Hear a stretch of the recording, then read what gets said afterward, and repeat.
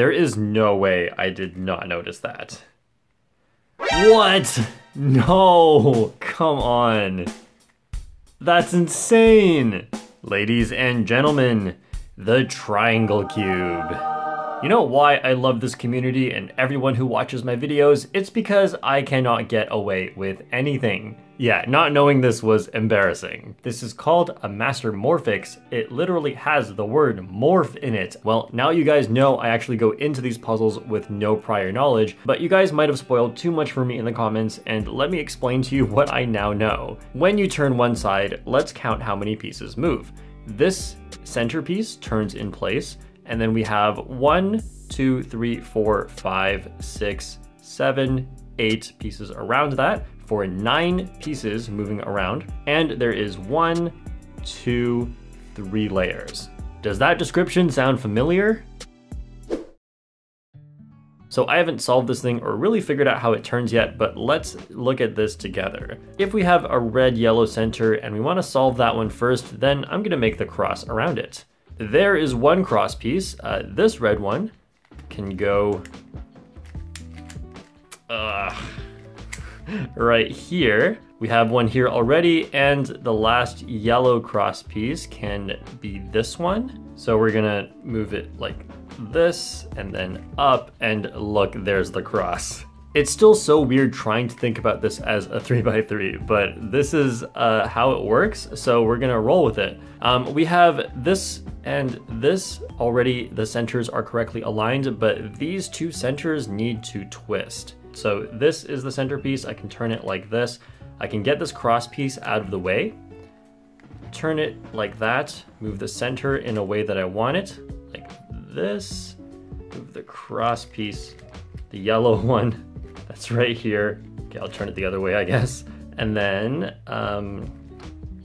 get it back to the cross. Where's my cross? Here's my cross. That is now aligned, and I'll fix this center as well. Move this cross piece away, get it away like that. Turn the front like this, and put it all back down.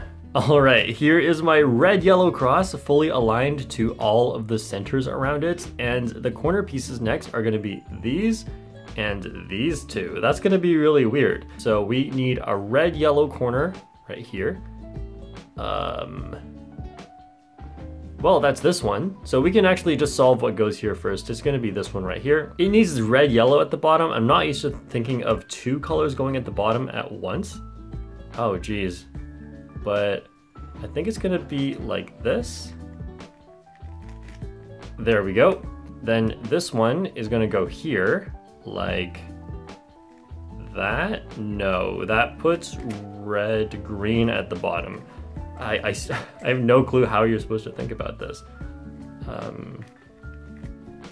Okay, but that worked. There are the two corners, and we now need these two corner pieces. So if this is the top layer, there's a yellow right there. I can put that one in here. Now, something we're gonna have to remember for later is this corner piece. This is a corner piece, not a centerpiece. This one could be twisted in a different way. So later we might get impossible cases, but we'll deal with that when we get to it. So we can then put this red corner piece in here. Oh no, I can never remember how to turn. Okay, there is the first layer. It barely looks like a layer, a full layer, but if you just turn it, you can see that, yeah, everything that turns together is actually solved, which is just like on a 3x3 one layer. Next, we need to solve the second layer, and where even is the second layer pieces? It's just gotta be everything in here. So this green one needs to flip. This needs to be red, this one is solved, and this one needs to be yellow. That one needs to go here. It can go in like that.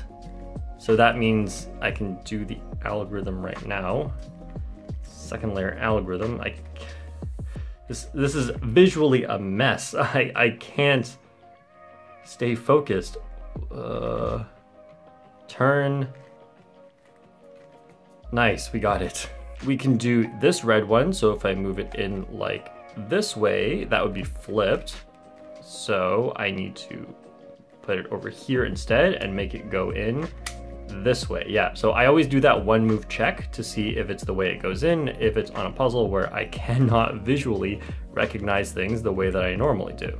I just have to do a one move comparison.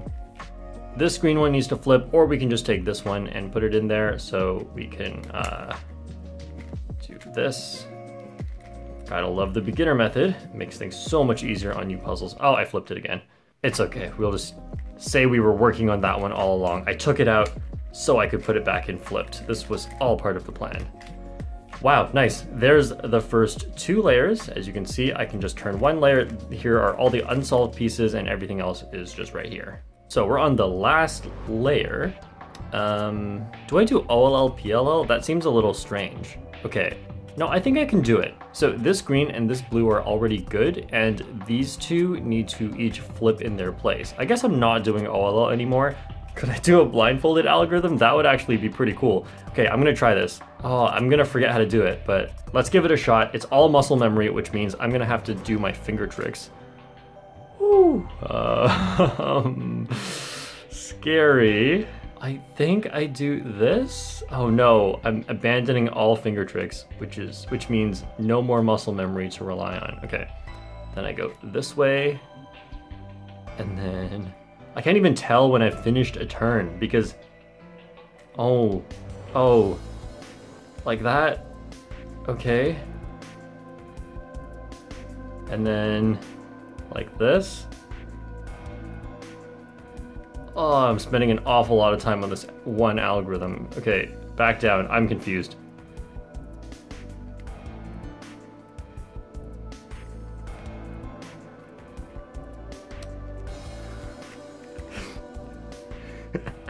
This doesn't turn how I expect it to. That did not work at all. I definitely ruined the first layer, but this is kind of funny. Okay, wait. These 2 are together. It's just like an F2L case or something. All right.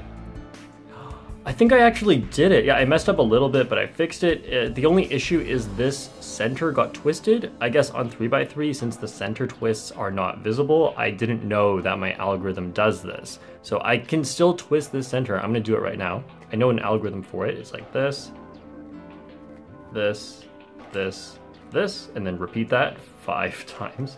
Okay, I think that should be it. Oh no. These 2 both need to flip. You know what? I'm just gonna do OLL and PLL. So I'm gonna say they need to swap spots, which means the cross is actually all oriented correctly.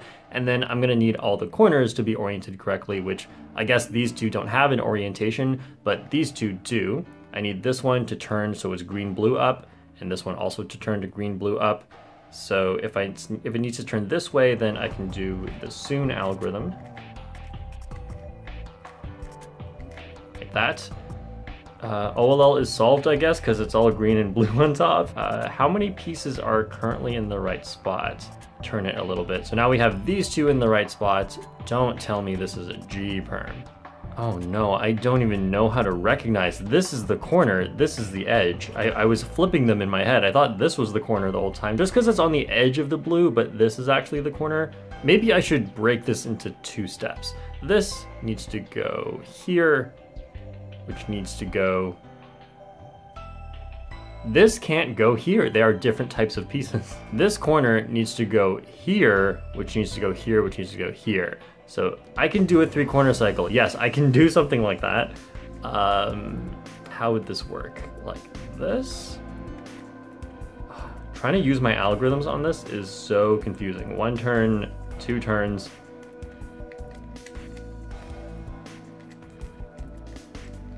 Please turn. 1 turn, 2 turns.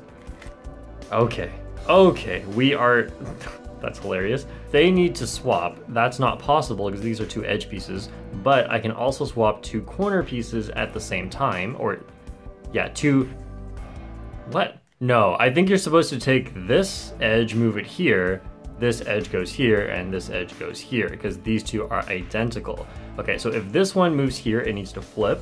If this one moves here, it also needs to flip. And if this one goes here, I think it doesn't need to flip. Okay, I need to redeem myself. I'm gonna use my blindfolded algorithms again. If this one goes here normally, and this one goes here flipped, I think it should be this algorithm.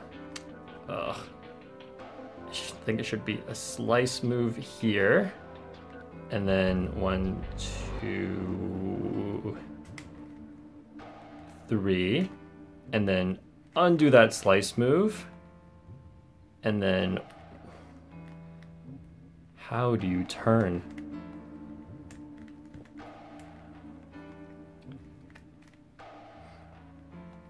Jeez.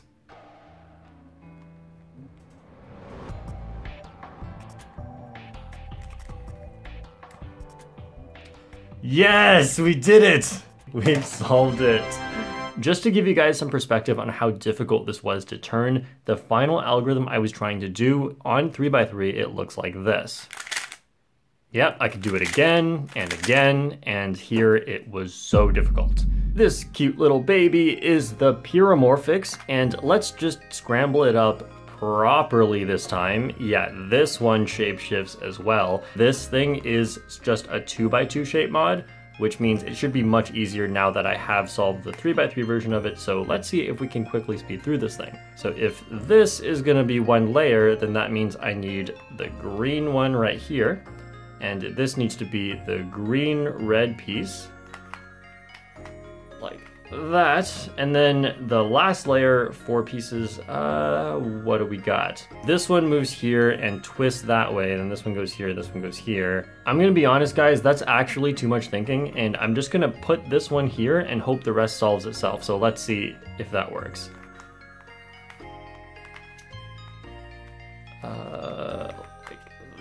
Okay, I did it. I am the 2x2 god. Okay, but seriously, this is a lesson learned for me. I try to go into these puzzles with no prior knowledge, but I guess I should learn at least how it turns.